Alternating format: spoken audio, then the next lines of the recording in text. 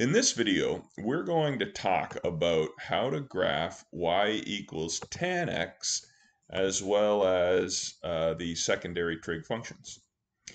Now, to graph y equals tan x, let's think about what we already know. We know that tan x is equal to sine x over cos x, and we know that cos x equals 0 when x is, negative 3 pi over 2, negative pi over 2, pi over 2, 3 pi over 2, etc. And there's an infinite number of values in both directions there. So we're going to have vertical asymptotes at those values because literally the denominator equals 0. Okay, so we draw our vertical asymptote in, and now we remember that the value of tan x is equal to the slope of the terminal arm.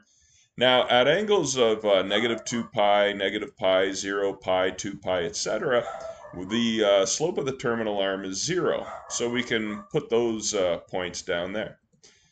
Now, the slope of the terminal arm is 1 at certain values also, and it's negative 1 at certain other values. So we can put those points on our graph.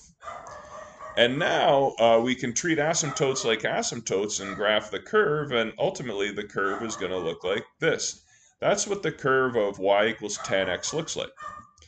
Now, in between the vertical asymptotes shown, we have a few key points. We're going to focus our attention on this one cycle. This is a periodic function that has the same period repeating over and over an infinite number of times. So what we're going to do, we're going to focus our attention on one of those cycles, and specifically the one in between the two arrows there. And we see there that there are certain key points that we're going to need to know. And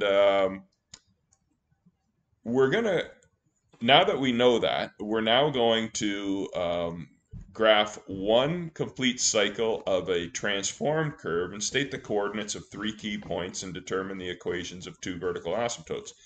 And we're going to use our parent function will be y equals tan x, and specifically we're going to use this that cycle right there, and we're going to transform it.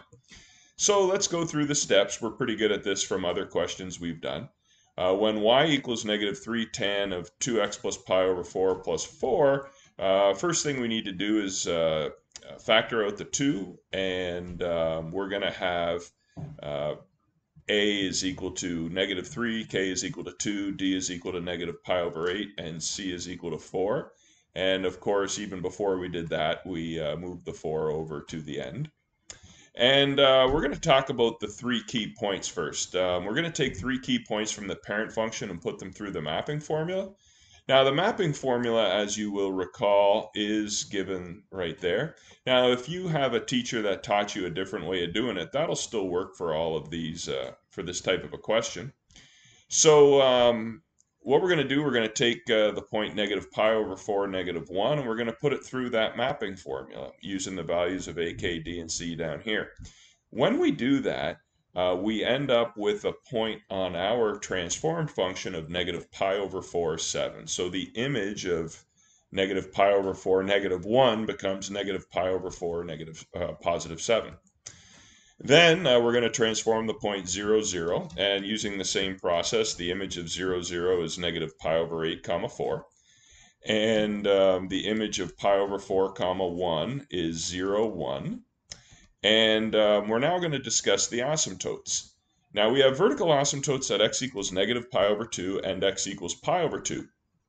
To determine where those asymptotes are transformed to, we're going to put each of those x values through the part of the mapping formula that states x maps onto x over k plus d. So taking the x value of negative pi over 2, we divide it by k and add d, and we end up with a value of negative 3 pi over 8 when we do a little bit of arithmetic. So we see that there's going to be a vertical asymptote at x equals negative 3 pi over 8.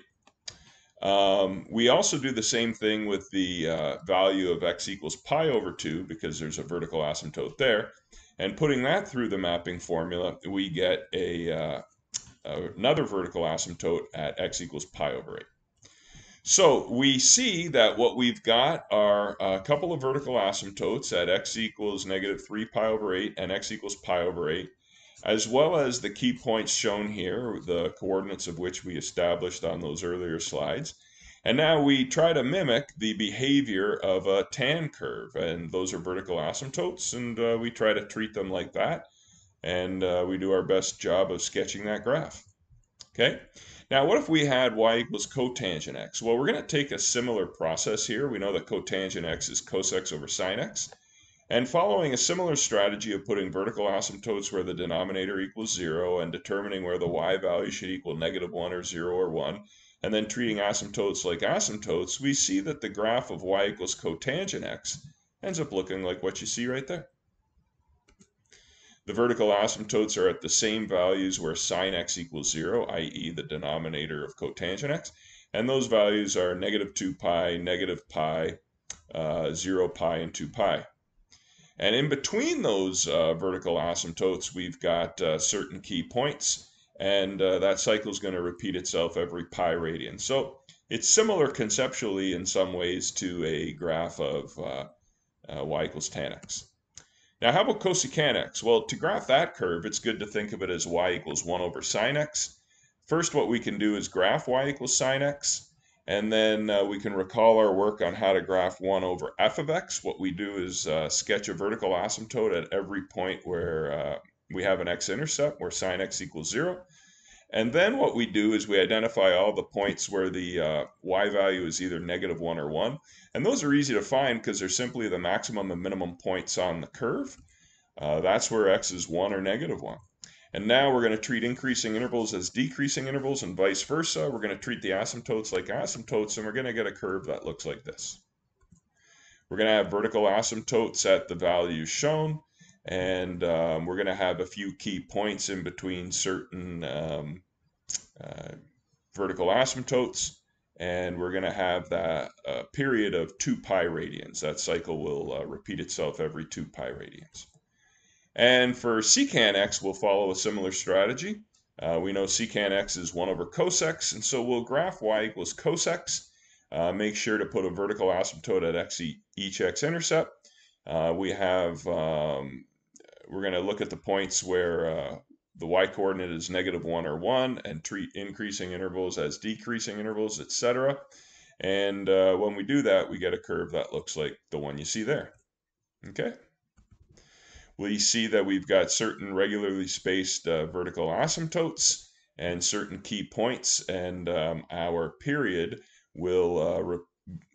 is 2 pi. The cycles will repeat themselves every 2 pi radians.